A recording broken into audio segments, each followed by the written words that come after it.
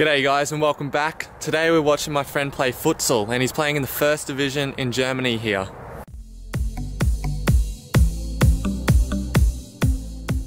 So the first division in Germany is broken up into regions, and probably because of a lack of funding, there's no national competition. In the region that Marvin's playing, he's top of the table and there's a big difference between the top teams and the bottom teams. For example, his team have beaten some teams by 20 goals.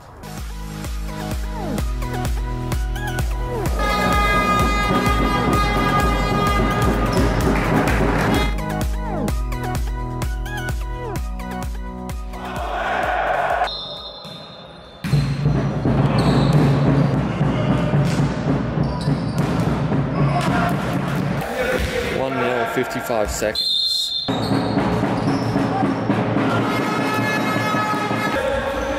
2-0 after 2 minutes. It's going to be a long day for Eintracht Magdeburg.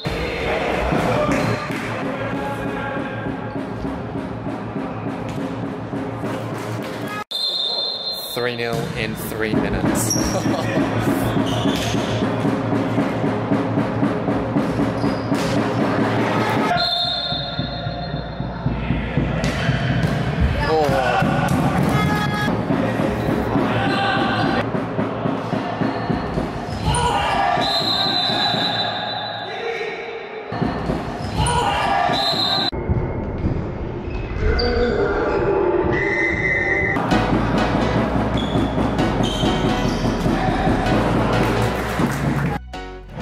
So half time, it's 12-0. Wow.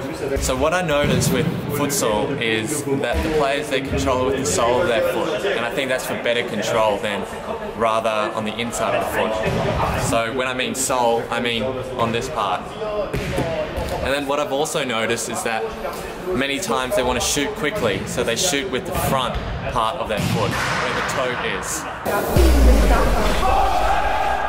Alright guys, notice the kickoff here, it's a bit different. They pass it to the other team and then it goes back.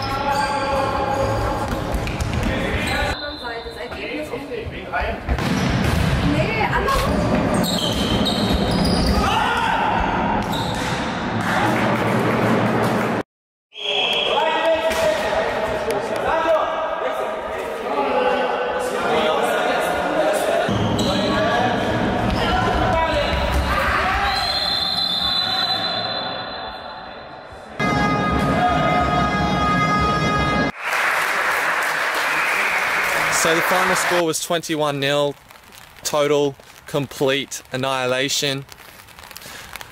The Hohenstein team, they've got a lot of international players from Poland, Russia, Ukraine, Brazil.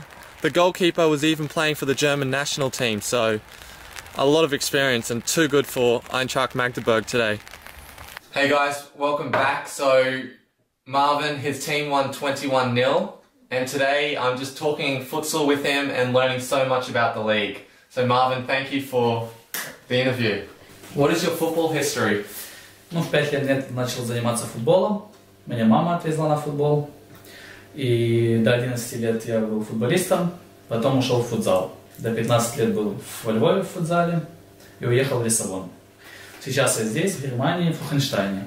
How did you become a futsal player in Germany?